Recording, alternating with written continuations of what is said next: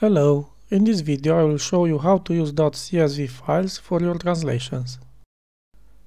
Inside the settings window you have an option to export your existing translations as a .csv file.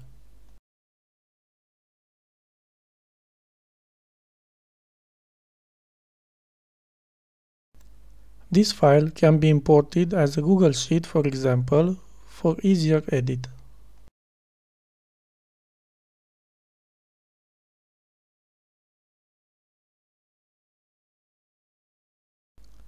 You can make any changes you want to your file and even send it to someone to translate a specific language.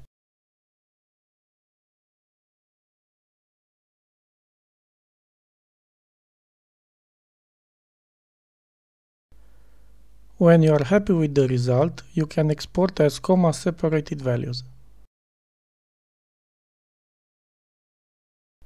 Using import from CSV, you can import the file inside your Unity app.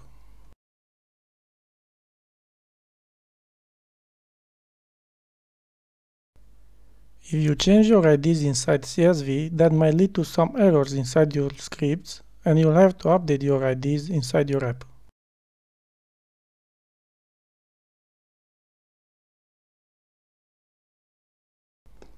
When you are ready, you can test and notice that all your changes were imported.